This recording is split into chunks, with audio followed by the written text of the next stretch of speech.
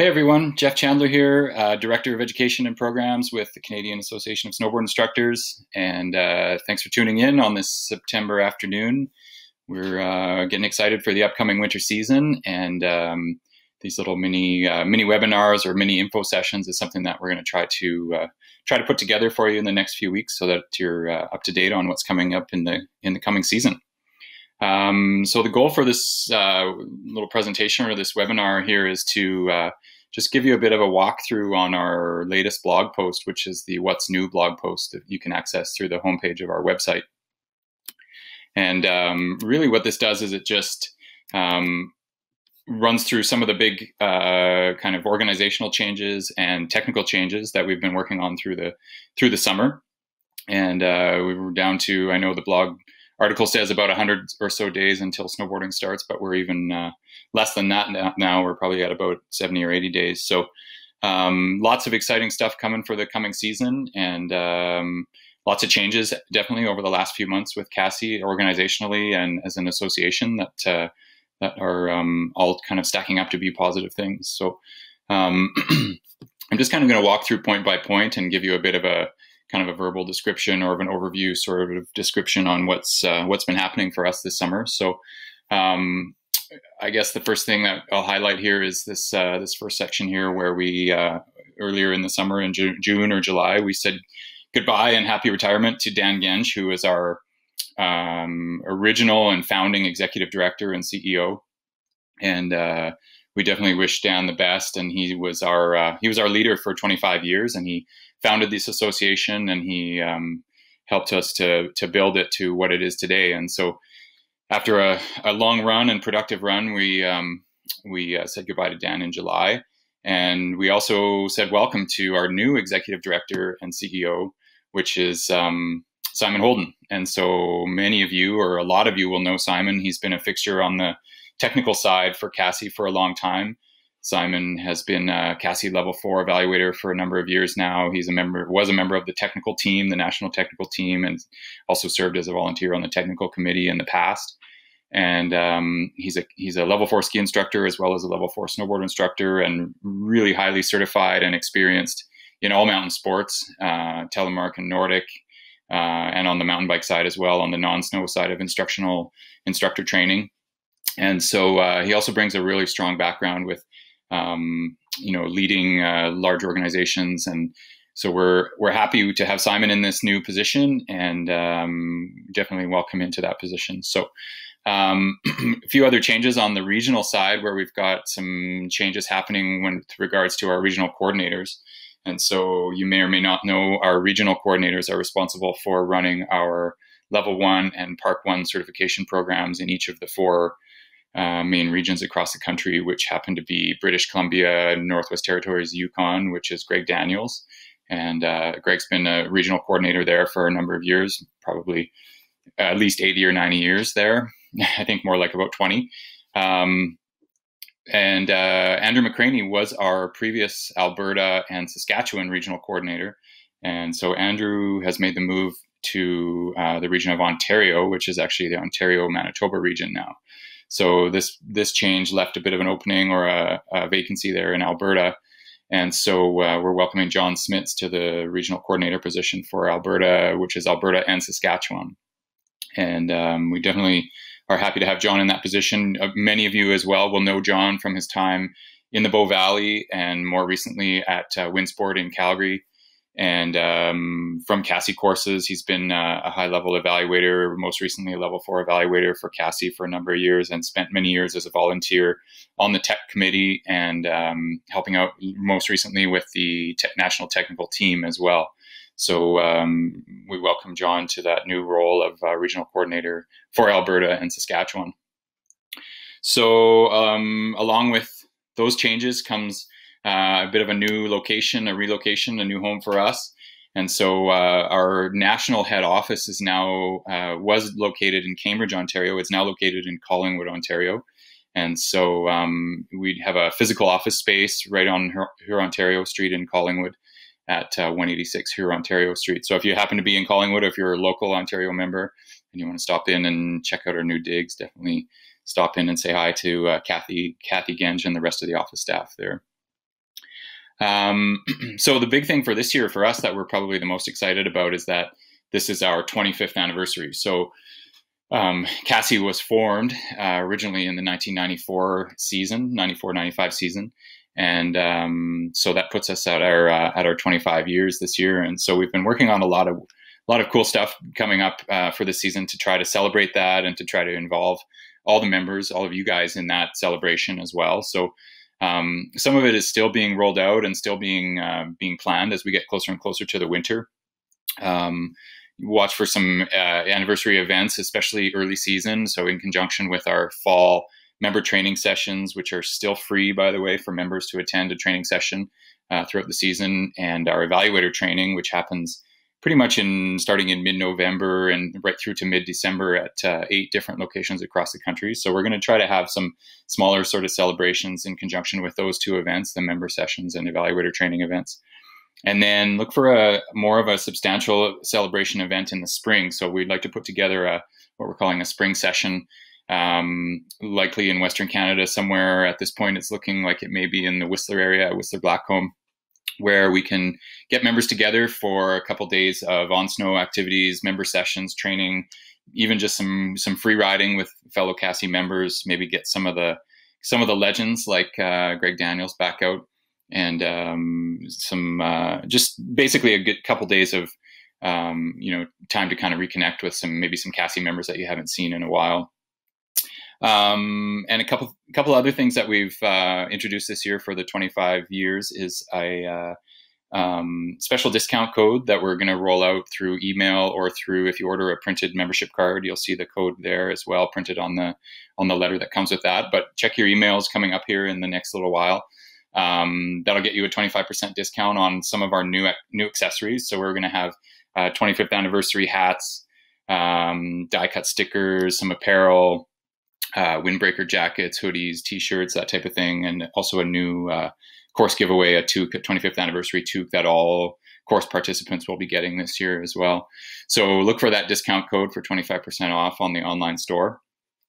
And then the other thing that we're really proud of and really excited about this year is that all of our courses will feature a $25 discount for the duration of the 2019-20 season. So when I say all courses, that's excluding level 1 courses, because we wanted to pass that savings on as best we could to existing members. But the goal was to really pass that savings down to current members and help you out into getting into that next course that you might be thinking about. So whether it's a level 2 course or a Park 1 course or any of the other exams or programs that we run, this is the year to do it, because you've got that little extra savings. You may have seen already on some of our social media that we've been tagging some of our posts, especially on Instagram, with the hashtag CASI-ACMS25. And I definitely would encourage you to start posting now as you're sort of in preparation mode for the winter season, with some of that new gear and some of the things that you're doing to get ready for the snow to fly. Tag your photos with that hashtag. We'll try to collect as many of those as we can and display them on our Instagram and Facebook channels and the rest of our social media as well. So on to the technical updates, which is really my my area of expertise.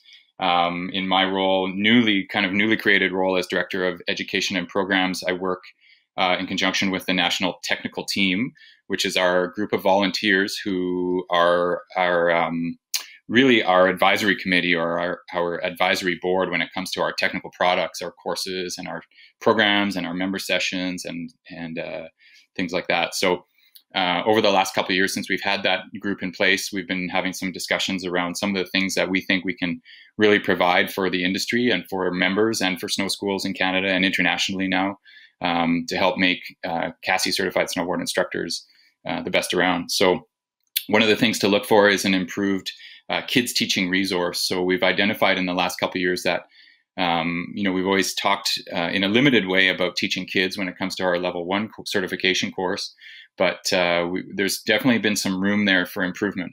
And so one of the things that we've published already, and it's just starting to be rolled out on the website, is a special teaching kids guide, and it's called the Kids Can Snowboard Teaching Guide. And really what it does is it sort of creates a pocket reference. In this case, it's a PDF electronic pocket reference, but accessible from a mobile device or anything like that. You can download through our resource center. And it just contains some tips and tricks and background sort of theory info for teaching kids, starting from that really early stage of, under 4, 3 to 5 sort of range. And then it progresses up right through to the 12 to 15-year-old range. So for each age category, we've broken it down into some different, tips and tricks and a toolbox of ideas to use when you're teaching kids. So like I said, you can access that now in English only. We're working on releasing the French version as soon as we can. We're just waiting on some translations there. And you can download that small PDF and keep it as a bit of a resource for your teaching for this year. Attached to that as well, we've made some updates and some changes to our Park Instructor 1 course. So we've had a Park Instructor course. At one time, we had a Park Instructor Level 1 and a Level 2 course. And a few years ago, due to just limited participation, we discontinued the Park 2 course. And I'll get back to that in a couple of minutes for more info coming there. But really, the bulk of our time over this off season from the technical team was spent reviewing that Park Instructor 1 course, having a look at the content and making some updates and some changes to the content to make it more current, more relevant, and just more useful for you as a member, so that you have that updated park certification available to you if you haven't already taken it. One of the big things that we identified with the Park Instructor course was that we wanted to really try to aim it at doing a better job at improving the fundamentals. So the fundamental skills and movements and techniques that are kind of the crucial or the key for good freestyle snowboarding. So we're not talking about anything big and crazy here, but we are talking about really diving into what makes a good entry-level instructor for snowboarders who are getting into the park for the first time. And so that's where we really did a bit of an overhaul on the course content. The course is still 2 days in duration, and it's broken down much like the Level 1 instructor course is now, where we spend some of the time looking at the personal riding skills of the group and the participants and the instructors. And then we take that info and we break it down into, okay, how do we pass this on to a new snowboarder or a newer snowboarder who's ready to tackle freestyle terrain or start to learn some tricks. And so it's an exciting time for the Park 1 course because it's been all reviewed and all updated. And so if you've been holding off on taking the Park 1 course, this is definitely the time to take it. This will be the season to take it for sure. Attached to the Park 1 course, we also made some changes to how we're tackling the Level 3 certification. And so we have reinstated, or we've created a Park prerequisite for the Level 3 certification now. So the Park 1 instructor, starting this season, the 2019-20 winter, the Park 1 instructor course will be a prerequisite to taking the Level 3 instructor course. So this means that in order to participate in the Level 3 instructor course, you need to have already successfully completed the Park Instructor 1 certification. And now we know that a lot of people in the past would have used the Park 1 course as a bit of a prep. It's always been an awesome prep because there is a bit of a freestyle aspect to the Level 3 certification. So we've always recommended that people take the Park Instructor 1 course leading up to the Level 3. The difference now is that it's actually a formal prerequisite. So that needs to be in place before you can go ahead and register there. And really the whole idea here is we're trying to provide better trained, higher end instructors to the industry. And to support those Level 2s who are working towards the Level 3, so that when you do get there, you've got the necessary pieces in place as far as the prerequisite skills and experience to do well at that Level 3 certification. So that's some of the reason behind that change or that update. There's a couple points here as far as how this is going to be rolled out, and they're all outlined in our blog article here. But those of you or members who are already in the system for the Level 3, so meaning you've already maybe taken the Level 3 instructor course, maybe you have not yet done the exams, maybe you've sat the exams and you've completed 1 or 2 parts of the Level 3 certification. Basically, if you're already kind of in the process of getting the Level 3, that Park 1 prerequisite won't apply to you. So that will be waived for this season only, this coming season, because you've already sort of taken those steps to getting that Level 3 certification. We would still, if you haven't taken the Park 1 course, though, it will definitely help you to get closer to passing that level 3 instructor course. Attached to that, for park evaluators, for those people who have been teaching our park instructor courses over the years, because this is such a big change to the layout and the content of the course, we will be holding mandatory update training in addition to our regular evaluator training this coming winter in December, and most likely more closer to January, when we have park facilities available nationwide where we can do a really good job of updating park instructor evaluators at that time. And then the other little note here is just to watch, because our goal is to really kind of resurrect that park instructor level 2 course as well. We've had a lot of great feedback from members and participants and evaluators over the years about the standard and the level and the course content and the duration and all of these things. So we've committed to putting some time into reviewing that Park Level 2 course, with the goal of having an updated Park 2 certification available for next year, winter 2020-21. So just watch for that. And the intention there is that Park Level 2 course eventually will become a prerequisite for the Level 4 instructor. So just keep that in mind, and watch the appropriate channels for that, for more info coming out about that. So with the Park 1 prerequisite attaching itself to the Level 3 now, it gave us a little bit of flexibility to update the Level 3 exams a little bit, because Level 3 candidates now will have already satisfied that prerequisite park skill from the new Park 1 course. So the second last point here in the article about what's coming this year just highlights the fact that our riding evaluation on the Level 3 course has changed somewhat. And so what we did essentially is we removed the park maneuvers, the freestyle riding evaluation aspect from the Level 3 exam. And the Level 3 exam now will be more free ride based. So large turns on groomed terrain, we've always had that, or we've had that for a number of years now. Short turns on groomed terrain and ungroomed terrain. And then the new maneuver that we're introducing to the Level 3 exam this year is an intermediate sliding turn, which is performed both forward and in the switch direction. And so this is an interesting maneuver that we've actually used on the Level 4 instructor exams for a number of years now, as a really good way to demonstrate fundamental skills, fundamental understanding of the core competencies and the CASI technique, the way that we really promote turning the snowboard at more of a basic level. And the difference here is it's fundamental skills, core competencies performed in more challenging terrain. So rather than doing intermediate sliding turns on green or blue terrain, these turns will be done on blue or even steeper black terrain. So it's intermediate skills in advanced terrain. And that's the way that we've really approached it on the Level 4 certification exams. And that's the way that we'll approach it on the Level 3. And so it really, hopefully, will help to support Level 4 candidates as well. If you're working your way through the system and you've achieved the Level 3 and you're moving on to the Level 4, under this new system, you will have seen this intermediate sliding turns maneuver, or this testing task, when you get to the Level 4. And hopefully our goal there is that it's not going to be such a new thing for you, because you will have had some exposure and some feedback on it. And if you're a Level 3 starting this year forward, you will have passed that exam having done this maneuver.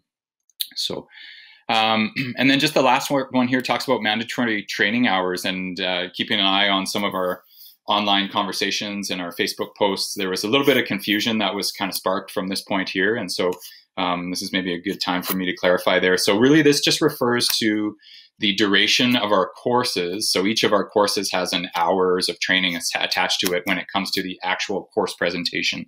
So it's important to note here, we're not talking about training hours provided by your school, your snow school. We're talking about the actual time that you spend on the course. So for example, the Level 1 course is comprised of 18 hours of training. So the Level 2 is 24 hours. So the big thing with this one is that each of the course guides now will just specify that it's mandatory that participants on the courses attend all parts of the course. And so if someone isn't able to attend, say, one of the half-day sessions, then they haven't fulfilled all the required hours, the training hours as part of the course, and then they won't be eligible to receive an evaluation at the end of the course. And I think that was where some of the confusion came out, where Some people had thought that maybe that had to do with training hours that are provided by a school and showing a minimum number of training hours before moving on to the next level. And so that's not what we're referring to here. This is just simply the durations of our different courses. So that's about it. Like I said, keep an eye on some of the things coming out with regards to the 25th anniversary. We have some cool stuff planned. Winter's going to be here soon. Our goal is to keep you updated with these short presentations, short webinars. I think what we'll do on the next one, if you tune back in the next couple of weeks, we'll dive into that park instructor course and really take a look at the park instructor course guide and what's involved with the new course, what the evaluation standards are, the teaching and the riding standards, and what are some things for you to know if you're thinking about taking this new park instructor course. So that's about it. Thanks for tuning in. Make sure you check back for the next one. We'll keep you updated when